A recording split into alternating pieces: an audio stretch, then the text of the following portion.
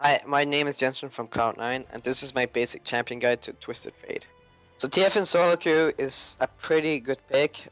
He takes a while to learn, but he's a really strong pick if you know how to master him, because he generally generates a lot of pressure on the entire map just because of the ultimate. So whenever you go missing, it pressures the side lanes, which is a good thing to do. So there's a lot of ways you can avoid losing hard matchups, which is something TF has a lot of, but TF is in general just a good pick overall because he pressures the side map. His laning phase is pretty decent. He's good at setting up ganks. He's good if you're working well with your jungler together to either kill mid or pressure side lanes. Typically you want to look to get an advantage mid lane through help with your jungler and then snowball it onto the side lanes and just pressure the entire map.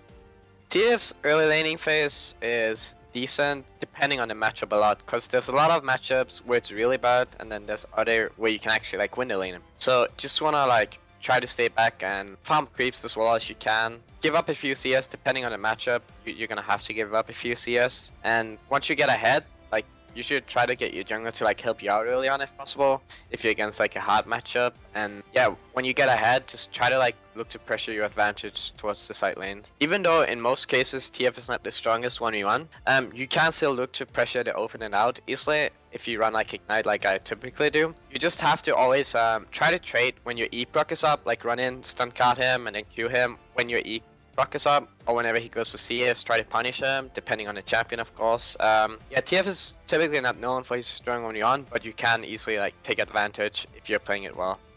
So split pushing with TF, there's a lot of different ways you can approach how you want to go to a lane. For example, if you have a big wave on a side lane and you're really strong, you can actually look to run to that lane from base or whatever and look to kill the guy who's going for the big wave.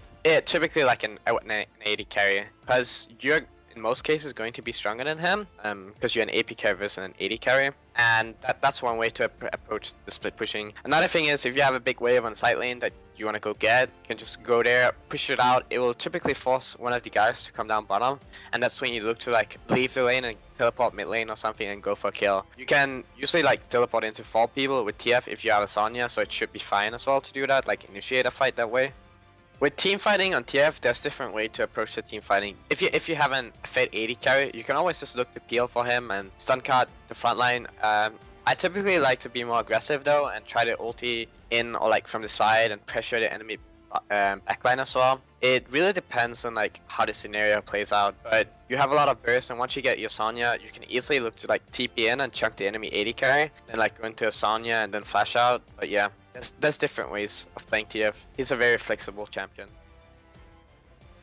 So for runes on TF, I go Magic Pin in Mox and Scaling Health in Seals. And for glyphs, there's a few options you can go. You can either go Magic Resist or Cooldown Reduction. I feel like Cooldown Reduction is pretty good, but it's also kind of not necessary, because with TF you just want to make sure that you don't lose lane too hard and you're still able to pressure the map. As long as you do good ultimates, you really don't need the CDR. And if you're against a burst lane, then taking Magic Resist is helpful. And then for the quints, I go free movement speed quints. So you typically want to go movement speed on TF, but you can also go AP quints. Movement speed is really good because you can pressure the map a lot. You can easier get to the side lanes with your ultimate, and also if you just want to split push or something, it helps you get to the lane quicker. So it's generally better to have movement speed quints. Though keep in mind, your laning phase will be a bit weaker early on. And for masteries, I go 12, 18, 0 usually. You can also go 0, 18 and then 12, which is maybe a bit safer for lane, but this is also pretty good because TF is a pretty strong duelist 2v2. So if you play with a jungler, you can easily look to play around mid and kill the enemy mid laner, or just look to fight 2v2 because you have a strong, and TF's burst is actually pretty decent for winning 2v2 fights and so on. So I typically want to go 12, 18, 0. Everything is pretty standard here. I go for the cookie instead of the assassin mastery though, because on TF your goal isn't really to win your lane, it's just go even or try to survive and pressure side lanes.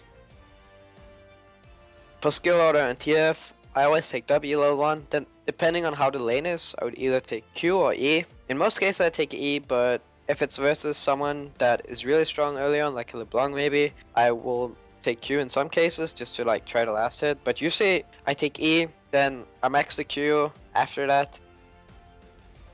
For TF, there's a lot of different item builds you can go. I know a lot of people like to go Rod of Ages first on TF, which is pretty safe to do. That's what most people do.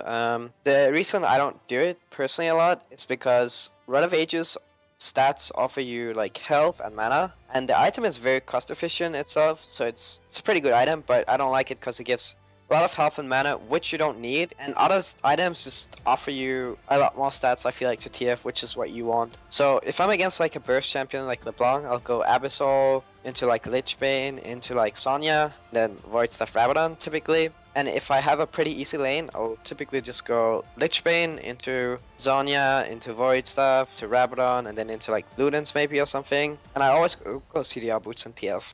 Thanks for watching this basic champion guide. Make sure to check out the rest of the guides over at lolclass.com.